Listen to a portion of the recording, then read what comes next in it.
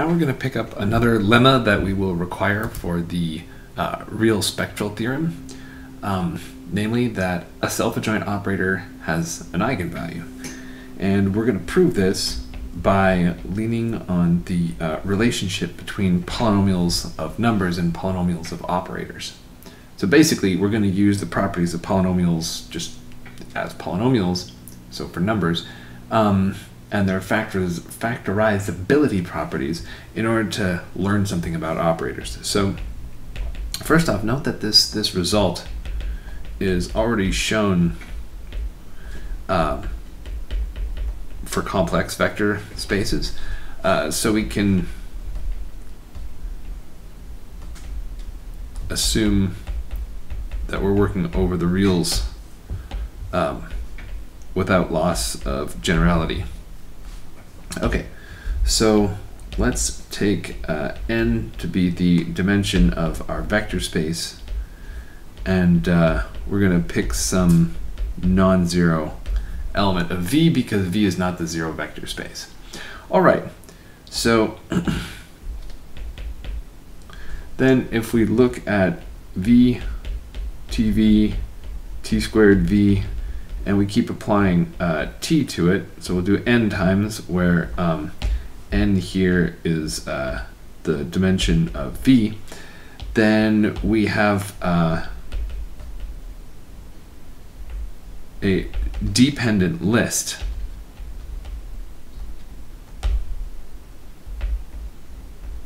because it's just got too many things. We've got a zeroth, oneth, secondth, third, fourth, fifth, and nth term, so there's n plus 1 things in that list. Okay, so then that means that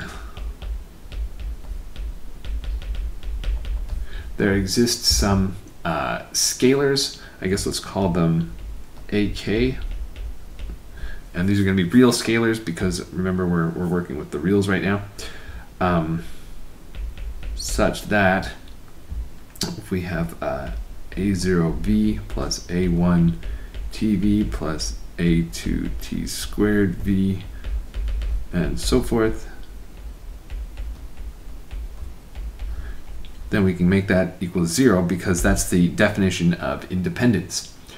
All right, so now if we consider the corresponding polynomial that we've basically just generated here, so if we look at p of x, which is a0 plus a1x plus a2x plus up to that was a2x squared up to an x to the n.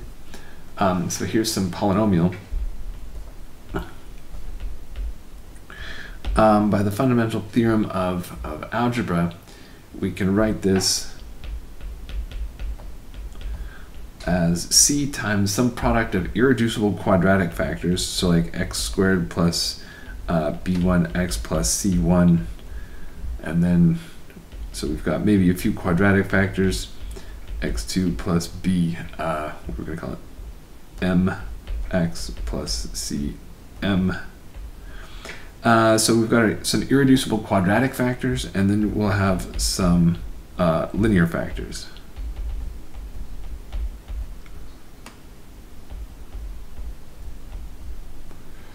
Okay.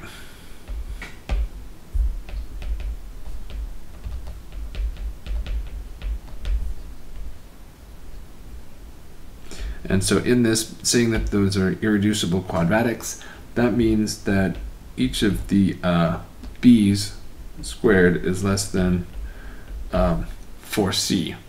Otherwise, it could be factored into a pair of linear factors. Okay, so then if we look at, so pt applied to v is supposed to be equal to 0. That's how we cooked this sucker up in the first place. Now, using the factorization we've got for this polynomial of operators that we got from looking at the factorization of polynomial of numbers, let's see, so we're going to have t squared b1 t c1 I multiplied out with and t squared plus bm t plus c m I, and then we've got some linears. So there's our linear terms. Okay, and then this whole thing, this is p of t, so it's supposed to be applied to v, so there's my v at the end. Okay, and so pt applied to v is equal to 0, and so this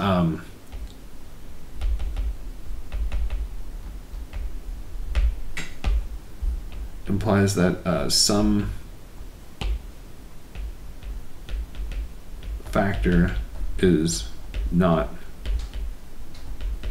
invertible, right? Because v is in the null space of this p of t.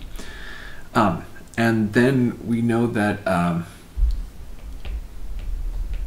by our previous lemma, we know that it's got to be one of these linear guys.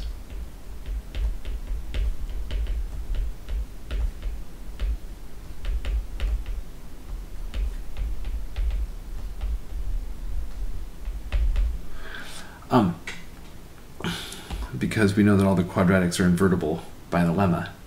And so, by the way, this right here is where we use the self-adjointness. If you were wondering, hey, I didn't see anything about the self-adjointness popping up here, it's because we need that for 7.26 to do this final step right here.